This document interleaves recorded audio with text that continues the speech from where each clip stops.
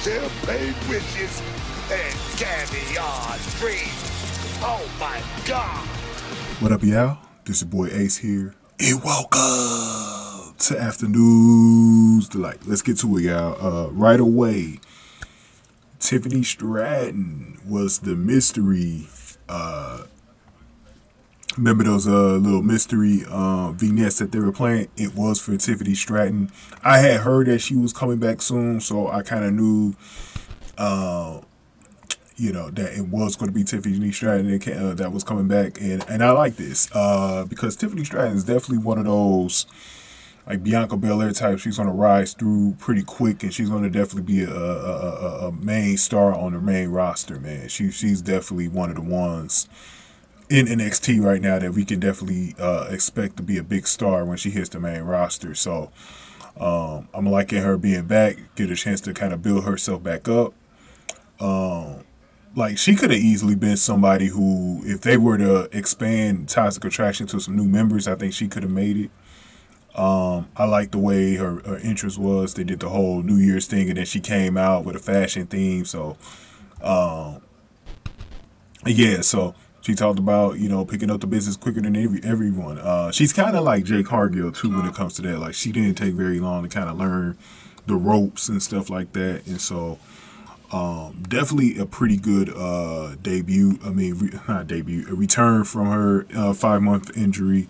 She definitely was talking about the locker room and stuff like that, and how nobody really could do what she does, and everybody was sweating because the biggest star in NXT is back. So I'm definitely interested to see what they're going to do now, because they're doing so many different things now with the top of the female roster right now because of Mandy Rose's release.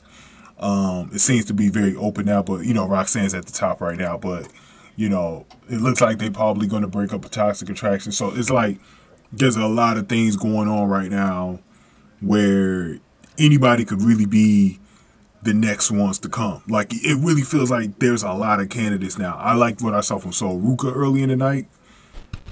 We still got girls like Nikita Lyons on the roster that we got to keep an eye on. There's a lot of like potential stars, especially the baby faces right now. Like, there's a lot of baby faces that could, whenever Roxanne goes to the next to the main roster, they could replace her and be that it girl, or the heels like a Tiffany Stratton and stuff like that, Cora Jade. So it's a lot. I like what I'm seeing here. Okay, you guys, make sure y'all going ahead and hit the like button, comment, and share the video. Also, make sure you guys also donate to the channel by hitting the thanks button below, or you can hit up the Cash App, $SAC Exchange, to send any donation to the Cash App. Here are the top donators, and you can fit yourself in this list at any time if you donate at least $2 or more. Thank you. I think with Tiffany Stratton now here, it should be interesting to see the way they build her up as far as like, hopefully she wins a good percentage of her matches, especially the first few that she has, because definitely that's going to definitely affect her as far as before she gets on the main roster to, for people to take her seriously, So, but Tiffany Stratton is one of the ones, man. She's definitely one of the ones that you need to keep a very close eye on. And she will definitely be very interesting, guys.